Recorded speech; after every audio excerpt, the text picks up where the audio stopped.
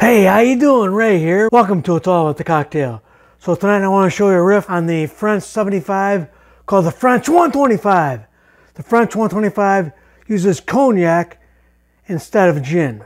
So let's begin. First thing we're going to do is we're going to put 1.5 ounces of our cognac in there. Then we're going to take 1 bar spoon powdered sugar.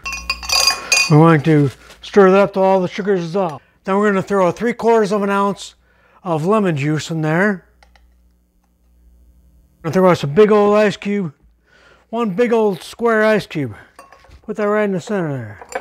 Then we're just going to give that a stir. Get that nice and cold. Curve yourself a strainer, strain it into our champagne flute. And then we're just going to top the rest off with some champagne, Prosecco, fill it up to the top. And then we're going to put a lemon peel in there. That's your French 125. Wow, that's good. You got to try one of these.